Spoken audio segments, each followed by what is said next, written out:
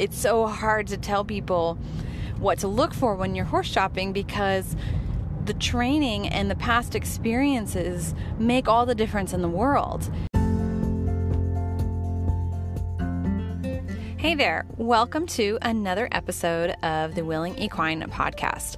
I'll be recording this episode in my car, so the audio may not be super clear, and sometimes I have my kids with me, so if you hear a little bit from them, I apologize, but hopefully you can still enjoy the podcast. I'd love to hear from you after you listen to the podcast, so feel free to comment on any of my social media platforms or email me or even send me an Anchor voice message.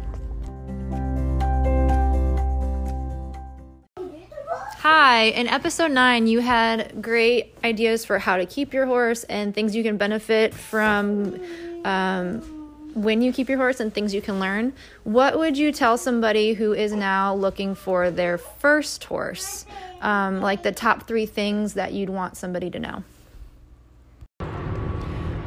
Okay, so what a fantastic question, and also a very complicated one.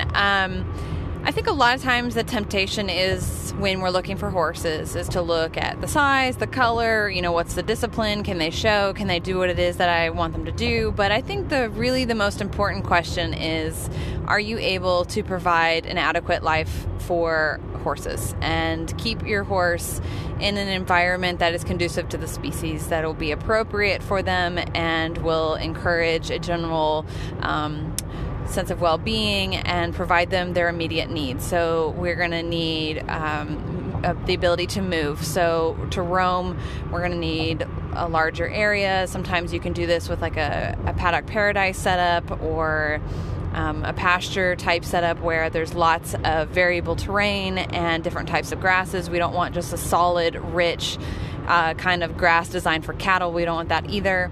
Maybe sandy areas and some water and all these different things. So, and I know a lot of people are restricted in this because they board their horses, which is fine.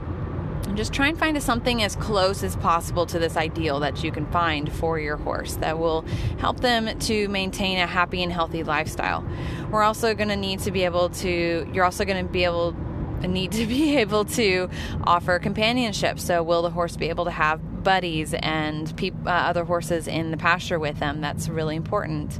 Shelter is a necessary thing for horses. So the availability to go in and out of shelter as needed for when the weather gets bad. And I try not to use, my preference is not to have restricted stalling. So technically in my setup, because I do have a setup that was built that I'm using, I did not build it myself. And so I'm just doing the best I can with what I've got.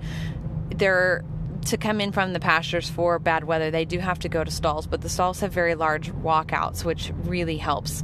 And I almost never close them up into the actual stall unless the weather is so extreme that it's a risk to have them outside. And that rarely, if ever, happens. I think I've done that one time, and it was because there was tornado warnings and hail. So having access to shelter that the horse can choose to go in and out of as needed would be ideal. And then obviously being able to feed them appropriately. So having forage available 24/7. So even if they are in a stalled environment, like at a boarding facility, or there's times when they are going to be in the barn or in a restricted area, or maybe there's not enough grass for everybody, there should be other forage available. So hay and slow feeder nets, enrichment activities, and so on. So we want to look at the environment that we're going to be able to keep the horse in. And that's the first question. That's the first recommendation I have for people. If you can't provide the horse with the necessary environment for them, then we're going to run into problems later on. And even in the training, we'll run into problems. We'll run into health problems, behavioral issues, and training issues. So that's the first, is we got to look at the environment. We got to look at the lifestyle we're expecting this horse to be able to live in, and be able to provide something that is adequate for the species first. And that's the very first tip I have for them. If I'm going to look at my top 3, my very first top tip is, can you honestly, genuinely provide what the horse needs first?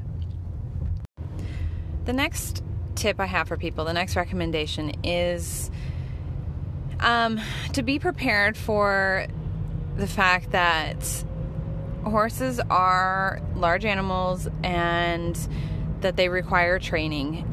Even when people get even smaller animals, it doesn't even have to do with how large the animal is. When I have puppy owners, because I used to train professionally dogs, I used to train dogs professionally too. I would always, when people would ask me what they should be prepared for and what they should look for when getting a dog, is I would tell them, are you prepared to spend money to hire a trainer, somebody to help you, even if that means like signing up for a training course or taking periodic lessons or going to puppy classes. And with horses, this is going to translate over to signing up for a training course, maybe an online video library, taking private lessons, doing group classes, paying for a trainer to work with your horse, even hiring a behaviorist if something severe shows up. That's a really important part. So on top of the normal medical care, the farrier, all of that, this is something that people need to ask themselves is, should I be getting a horse with the understanding that is highly likely and highly probable, and even not just, it's necessary to have somebody helping you and assisting you and training you and your horse. So that's something else that I recommend to people, is that they're prepared for that. So on top of the care bills and the medical bills and just the general, all of that goes with it with horses, we've got this training aspect that goes into it. So especially even better would be to have somebody already in mind that you plan to work with if something were to show up, or just from the get-go. Probably best case scenario is that you would have a trainer already lined up that you want to work with right away, so nothing kind of sneaks into the training that you weren't anticipating, and you guys build from the very, very beginning a really healthy relationship. So that's going to be one of my top recommendations as well. And then, once we've gotten past okay, can you actually afford a horse? Are you prepared to take care of the horse properly, and can you afford training, because that is absolutely something that's going to show up. Another aspect into the same kind of category would be the tack and equipment. A lot of horses need custom saddles, and really honestly, short of just kind of getting lucky, most horses, it takes a long time to find a saddle that properly fits them, and especially if you're trying to do it without a custom, you don't have to have the saddle custom made, but having it custom fit. So a lot of English saddles you can have like flocked or stuffed or and shaped according to your horse, make little changes. With Western saddles, this is near impossible. Usually you have to just change saddles. Thankfully, Western saddles seem to resell fairly okay.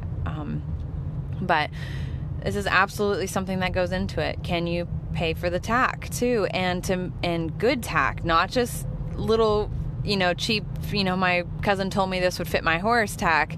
Not that, maybe your cousin's a custom saddle fitter and then go with that, but you know what I mean? So be cautious of that. Just trying to say you're just going to pick out a saddle, a saddle really can make or break what's going on in the training and your horse's health and general well-being, and tack in general. So bits and bridles as well. Bitless is, even if they're not fitting right, it's a problem. So be prepared for all of that as well. And finally, my final piece of advice, and the biggest one, and this is the one we'll spend the most time talking about, and I'm trying to figure out exactly how to explain this in a way that will transfer over to people, in a way that you can take it with you horse shopping and looking for horses. I guess this is kind of a I'm gonna categorize these pieces of advice. So we've got the general welfare and caring for the horse and how they're kept, and then we've got the money spending part, the training and the tack and the equipment, and now we've got the relationship aspect. I'm going to put it that way. So when we're looking for horses, when we're looking for a horse that's going to be our family member, that's going to be our companion and our partner, and a horse that we're going to spend a long time with, that's not going to be disposable. It's not going to be, I'm going to buy this horse. If it doesn't work out, just change him out. If we're not shopping with that frame of mind, if we're shopping with long-term goals here, which I would hope that most all of my listeners are, then we actually need to be paying far more attention to the individual horse's personality and the way they're responding to things and the way they're acting, more so than what they actually know. So I have enough experience now that I can watch videos and I can see horses performing and, doing their sale ads, and I can watch and I can see a shut down horse. I can see a horse that's been suppressed and punished into obedience, blind obedience. And actually a prime example of this is I was looking for a pony that I wanted to bring into the family for my kids particularly, but for me as well. And I was pony shopping for a very long time, and it was heartbreaking because I kept seeing all these cute, adorable ponies. Who can resist a little pony? They're so cute. And I'm watching these videos, and these ponies, they have kids on them, and this is child safe and wouldn't harm a fly and perfect, does everything, rideable, whatever. And of course they're priced at ridiculous prices. But and I was also looking at rescue horses. That was high on the priorities. I really wanted to rescue one. I just happened to get sucked into looking at sale ads as well, because who can resist? But these ponies, and this happens with horses too, I can see that they're walk, trot, cantering with this kid, but this kid is like slamming around on the back and like yanking on the reins, and this pony is just like, please get off of me. Like, just so miserable looking. And I think everybody else sees these videos and sees a well-trained horse, and they see a horse that understands its job and is taking care of these kids, and they're like, yes, great, that's what I want. But for me, I see a horse that has been pressured and punished into blind obedience and has been taught that there's no escape, so they should do what they're told.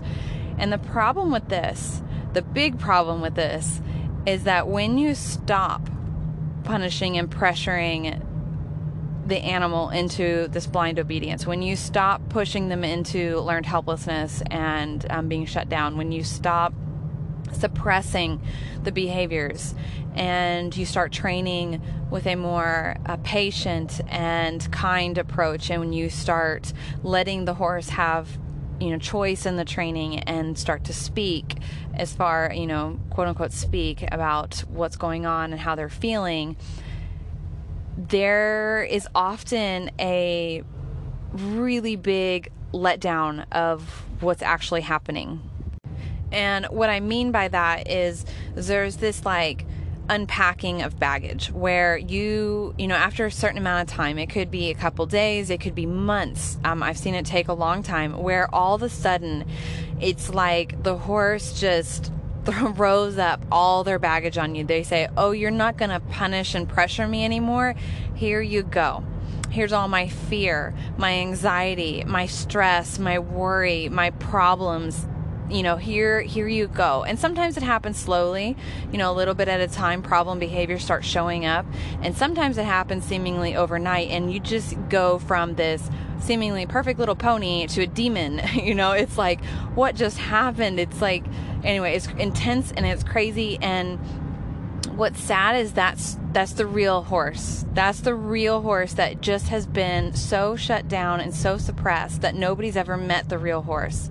And this is the real horse. And so what can happen when we're horse shopping and looking at horses for rescue and adoption is we see these horses that are performing the behaviors and doing beautifully. And then when they're no longer worried about being punished and they don't feel as threatened or worried about being forced into doing things, we start to meet the real horse. Everything starts to unravel. They start to show behaviors that weren't there before. They start to change, and suddenly they won't do certain things that we thought they knew how to do, and they won't they start lashing out and start acting dangerous, and all of a sudden you have this horse that you didn't buy. And sometimes also personality starts to change too. So, and this usually happens after that huge letdown, and then there's this recovery period and you're working through it. I have horses that when I originally bought them, they were energetic and very sensitive and really almost reactive to things. And it was all about keeping them calm, and they were just always very, very responsive. And I really enjoyed that and liked that. But once I started kind of unpacking baggage and getting to know the real horse, and started showing them that it was okay, that they didn't need to worry and stress around me. I started to realize that the horse that I thought was a really energetic horse, that they had a lot of energy, that they were energy users, they were just had a lot to, they just were go, go, go all the time. They were actually so wound up and so tight and tense that they were constantly on edge, and they were constantly looking to they were always in like a borderline flight mode all the time. But then when I unpacked everything and then helped them feel comfortable and confident, they suddenly became a very low energy horse and very comfortable, and they didn't feel like they were on edge all the time and ready to explode. So I actually went from a horse that was ready to just tear around the arena, and which I actually really enjoy, high energy sensitive horses, to a horse that was like, I'd rather just stand here. Thank you very much. This would be awesome. Thank you for letting me just stand here and not scaring the living daylights out of me. This is wonderful and beautiful. Thank you. And that's fantastic. I'm so happy that I've been able to allow that horse to feel at ease and quiet and not so on edge all the time. But my point in the story is that when you're dealing with looking for horses to add to your family, sometimes the horse that you see when you're shopping is not the real horse. And this is really complicated and difficult to explain to people. And it's why I think a lot of, potential horse owners, and then eventually, horse owners that get down the road a little while with their horse, things start seemingly falling apart, and they don't understand why. And so they'll send it back to the original owner, they'll sell the horse, or they'll see if the trainer can fix it, because the horse has not been adequately the urgency the horse felt to respond and to behave and to all that suppression that was happening is no longer existent, because the owner is either more passive or is not consistent with their use of pressure or punishment. And so things start to unravel, and they don't know what to do because that's not the horse they bought. And can you please fix this horse? I come from a little bit different perspective as far as I do want the horse to unravel. I want them to completely let go of all that past trauma. I want them to not be afraid of me and not be worried that they're going to be punished. So I want all of that unraveling to happen so I can meet the real horse. But that takes time and can be nerve-wracking for people and hard to make the horse shopping experience a honest one, because you're not always seeing the real horse. So it's hard because you're looking for your forever companion, but who is this horse that you're looking at in front of you? Is this horse really the horse right now that you're seeing, or is this some sort of different horse that will be different? This horse will change in 3, 4, 5, 6 months to a year. It's hard to know sometimes. So with all that being said, then where does that leave us? How can we possibly go out looking for a horse and come home with the horse that we were hoping to be getting? The answer is that I can't guarantee anybody anything. You won't be able to, no trainer will be able to guarantee you anything. And but my recommendations are: 1, to work with a professional that you trust and that knows what it is that you're looking for and knows you and knows your personality type and knows, if you're a person that gets overwhelmed quickly by a horse that's high energy and highly active and just offering behaviors and really intense, if you get overwhelmed by something like that, then you're going to need to look for a particular type personality horse. And or if you're like me, where horses that move slowly, that choose slowly, that think slowly, and are calculated in their movements and what is it that I'm supposed to do next, and very patient and quiet horses, if that's what gets you irritated, then that's something to take into consideration too. I work really, really well with very intense horses that think quickly, that move quickly, that are very sensitive, and are going to push me to be an excellent trainer, that are going to react fast and be thinking fast. I do really well with that. But that's not to say that I can't work with another type of horse. That's my personal preference. So, but as a trainer, I've learned to work with every type of horse, and I just adjust accordingly. But if you're looking for just your one horse, you want to kind of look for something that's going to suit your personality type. There are certain students that I have that can't necessarily work with certain ones of my horses, certain horses that I have, because the horse would overwhelm the students, and that would be counterproductive and frustrating to everybody. So we don't want to do that. And then there are horses and people that get along beautifully, just their personalities match up, everything's fantastic. So having somebody in that knows you, that understands you, even if maybe it's a spouse or a friend that knows horses really well, that kind of knows your type of training that you do, that knows what it is you're looking for, then that would be somebody excellent to take with you and to look at horses with you, whether it's looking at foster horses or horses for adoption, or if you're actually looking to buy a horse. So somebody who is very realistic, that's emotionally removed from the situation, so it's not a horse that they're getting and they know you very well, would be a great person to take on with shopping with you. And take your time. Take lots and lots of time. Be patient. Have your goals in mind, and have what you're looking for in mind, and try not to get swayed by pretty colors and pretty manes, pretty faces. Just be very, what you're looking for and stick to it, because the last thing we want is for you to get a horse and then realize 6 months down the road that you made a mistake and then have to rehome that horse, because that's counterproductive as well. It doesn't help the horse at all, and it doesn't help you, and it's stressful and emotional for everybody. So we want to avoid that. Now, as far as looking for a horse that's going to suit you personality-wise, yes, you want a horse that, it really depends. So if you're going to be working with positive reinforcement, it really honestly doesn't matter too much what the horse already knows, because you're likely going to retrain most of it. Just being brutally honest there, a lot of that's going to disappear when you start changing the motivators that you're using for training, and you're going to have to retrain some of it. It may come back quickly because they already know a lot of it, but I'm personally not too worried about the specifics of what the horse knows. Actually, in fact, it's probably better if the horse knows nothing. That way I'm not having to do a lot of retraining.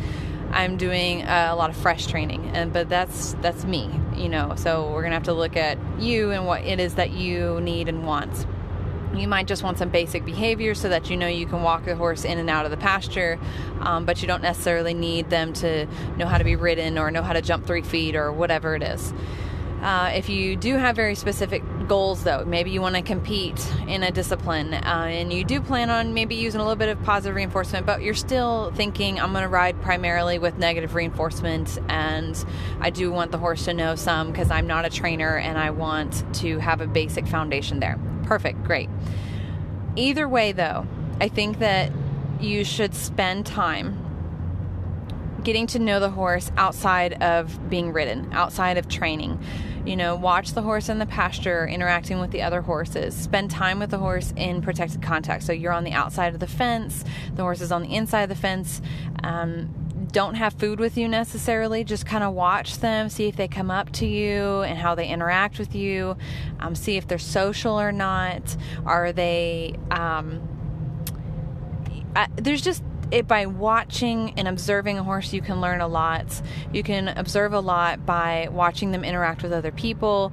Is the horse very, when they're being led from the pasture into the barn, do they look like they've resigned themselves? Or is their ears back and they're kind of just like moseying along and tagging behind the person on a loose lead, but they're like barely coming along? Like that kind of tells you something. When they're being ridden around, are they very push button? Do they do everything that they're told exactly how they're told without any emotion? That's telling to me. Honestly, I want my horses to have some emotion. I want them to tell me what's going on. I want them to be enthusiastic. I don't want them to be resigned to their, to their fate. Or are they the opposite? Are they so overly, like their ears are straight forward, their head's up high, they're kind of seemingly on edge all the time? That tells you something too, and that's also a big warning, red flag that something is wrong, that they're very stressed about their environment and the training and everything like that. So that's a bit of a tell as well. We want our horse to be engaged and seemingly very calm and relaxed about the training, but also willing and peaceful about it, and not so resigned or really intense. We don't want to see things like bucking after fences and rushing to fences, or hanging their mouth open, or grinding their teeth, or ears flat back, or tail swishing. That's another big one. You don't want to see a lot of tail swishing. Actually, probably my biggest recommendation to people is to buy the book. It's called Language, Signs, and Calming Signals of Horses, or language, something like that. I will link it in the show notes. But that book will help you out a lot. You'll be able to understand horse behavior more better than you ever have, and you'll be able to see what the horse is communicating. Is the horse telling us that something's wrong, or are they happy and content? There's a lot to be just by watching and observing what's going on in the horse. Will tell you a lot of what's to come in the future as far as your relationship goes. And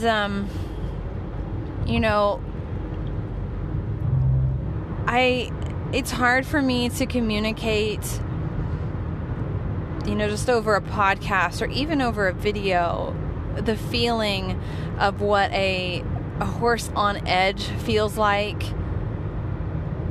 and versus a horse that has more energy and enthusiasm.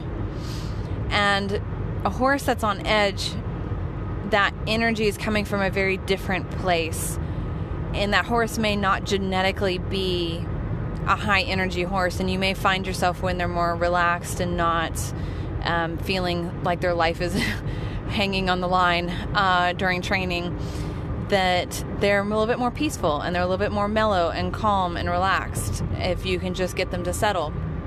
But it's hard for me to explain that. That comes a lot from experience. This is when working with a professional or somebody that understands the difference is going to be of great help to anybody. And there's also a difference between a horse that is really shut down and resistant and just like, don't touch me, don't make me move, and they fight back and they fight against, the leg squeeze, they fight against being pressured into something, but they're actually, funny enough, a fairly high energy horse. So I actually have a mare like this, Pumpkin, for you guys who follow me on social media. She, when I first got her, was seemingly just this low energy, kick to go or push or whatever, squeeze to go, whatever. You had to push and push and push and prod to get her to go, which seemed perfect at the time because I was buying her so that my very novice husband and father could ride. And I was like, good, if they have to kick, perfect. So that's, at least she won't bolt or take off on them. That's the better better option for them. But what's funny is when I started unpacking everything later and started redoing her training, oh my gosh, that horse is so much fun. She is so much fun. She is so sensitive and has so much energy, and she loves to play and will just bolt around the arena and has just so much enthusiasm for life and is so energetic, and just, I can't even explain. My students that get to know her really well and get to see her raw, like see her when there's not pressure, and see her, you know, now versus before. They're like, what do you mean you used to have to kick her to make her go? Like, what do you mean she used to be low energy?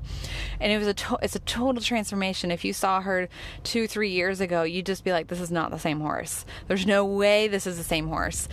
So this is what I'm talking about, is that a lot of times the training has such a huge impact on how the horse acts at the time. And so it's so hard to tell people what to look for when you're horse shopping, because the training and the past experiences make all the difference in the world. You change that. You change their experiences. You change their understanding of training. You change how they interact with people, and their personality can change. Their interactions with people, their energy levels will be like, you have a totally different animal now.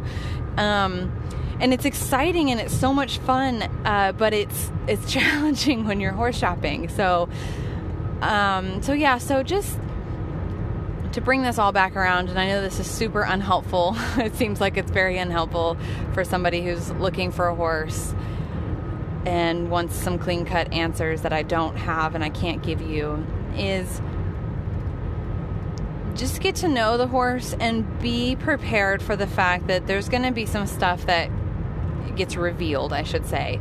That, you know, the horse you're seeing right now when you're horse shopping is not necessarily the horse you're going to end up with, especially if you plan on changing how that horse is being trained, because that makes a massive impact. So try and look for personality, watch for the behavior, the calming signals, the body language, how the horse is telling you they're feeling about the training, and that will tell you a lot. It'll tell you a lot about what's to come and what's going to change.